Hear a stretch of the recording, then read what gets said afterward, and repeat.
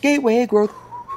Meditation. Meditation is an ancient wellness practice that focuses on training awareness, attention, and compassion. Nearly every scientific study done on how meditation affects the human body has been done in the 21st century. In fact, in 1960, some of the first Western research took place on Yogi Master Swami Rama. Through meditation, he was actually able to remain conscious of the surrounding environment even though he was in a deep sleep cycle, produce different types of brain waves on demand, altering his heartbeat dramatically, even stopping it for a couple of seconds. He was even able to control his skin and internal body temperature. And since research has found countless benefits of meditation. Just to name a few: improved focus and concentration, reduced blood pressure, decreased intensity of pain, sharpened memory, reduced anxiety and stress, enhanced decision-making ability, improved heart health, and an increase in love and kindness. Though meditation has roots in Buddhism, you don't have to be religious to practice meditation. It's for everybody.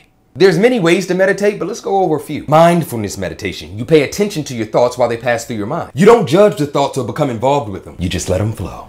Spiritual meditation is similar to prayer, in which you reflect on the silence around you and seek a deeper connection with your God or universe. Essentials are commonly used to heighten the spiritual experience. Sage, cedar, saddlewood, palo santo. Focus meditation involves using concentration of any of the 5 senses. For example, you can focus on something internal like breathing, or you could bring external influences to help focus your attention. Try counting mala beads, or listening to a gong, or staring at a candle flame. Movement meditation is an active form of meditation where the movement guides you. It's great for people who find peace in action and like to let their minds wander. Yoga is a popular form of this meditation, but it could also be walking through the woods or gardening. Many people give up on meditation because they think it's too hard or it takes too long to achieve any noticeable differences. Not true. Constant meditation is more important than lengthy meditation. 10 to 20 minutes a day is all it takes to begin noticing differences. The mind is a gym and meditation is a simple workout. You don't go to the gym first day and expect to get muscles. No, it takes a little bit of consistency. Try just being more mindful throughout your day. Stop and observe. Take a moment to watch your surroundings without judgment.